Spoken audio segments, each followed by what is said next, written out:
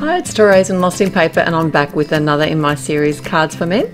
And today I'm going to be playing with this Katzelkraft elephant. It's from the Les Jungles set, and I'm standing him out directly on my card front. So this is a top fold landscape card, and I am using some Memento Tuxedo black ink. And this is a red rubber stamp, and I have a clear block that I permanently have some tack and peel adhered to, so that way the red rubber stamp I can just pick it up and use it like a normal almost like a normal cling, like a clear stamp, except that you can't see the image exactly. So I just sort of guessed that it was straight, but if you wanted to be perfectly sure, you could use like a tool like a Misty or a Stamp-A-Majig. So I'm going to be colouring with my Prismacolor pencils today, and I'm using some warm greys. And what I like to do here is actually add most of my colour before I add my Gamsol and use my blending stumps to blend it out. And that way I can always come back in and add a bit more depth.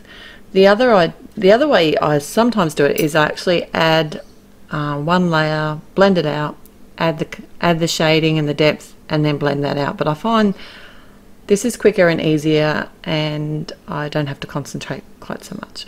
So these images are really quite easy to colour because they have a lot of the shading or the shaded areas already kind of marked out for you, and I've really just followed those and added the colour, and I have added the colour in the way that the image is. Now what I mean there is I've gone with the shape of the elephant rather than sort of scratch across it. I've actually drawn my pencils in the same direction, if that makes sense. I know it's probably a little bit confusing, but if you watch, I suppose you might see what I mean. I'll try and think of an easier way to explain it. I did add some shadow beneath the actual elephant because I thought it would just ground him a little bit better, because even though he has that line underneath him, it just was lacking a shadow. So I did come in with a warm and a cool grey for that, just to add a little bit of contrast. So very simple colouring today. So my sentiment is matching sort of. They're two separate sets, but they're both from Neat Tangled. So the stamp set's called Awesome, and the die set's a Nice and Neat die called Awesome.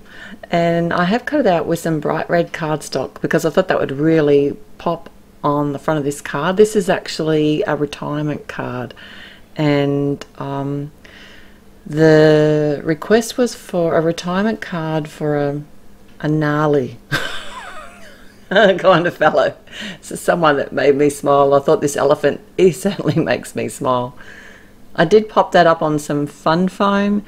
I used black fun foam just to really help that sentiment pop. And then I've got my Onyx black ink for the remainder of my sentiment, and I didn't stamp it very well. It is new and I haven't stamped it before, and I didn't prep my stamp. So bad me. Anyway, it's easy when you stamp with black because you can just come in with your a black marker. This happens to be a Copic multi-liner, and I've just added those details in. I've got my matte medium again, and I'm trying not to add too much glue. I have a tendency to add too much glue to the back of my sentiment, so I'm trying to add less is best. And I've just put some dots on the back of that and left some of the black fun foam in situ too, just to give a little bit of a fun element, I suppose. And that's my finished card for today. Thanks for joining me. I'll be back again real soon. Till next time, happy paper crafting. Bye.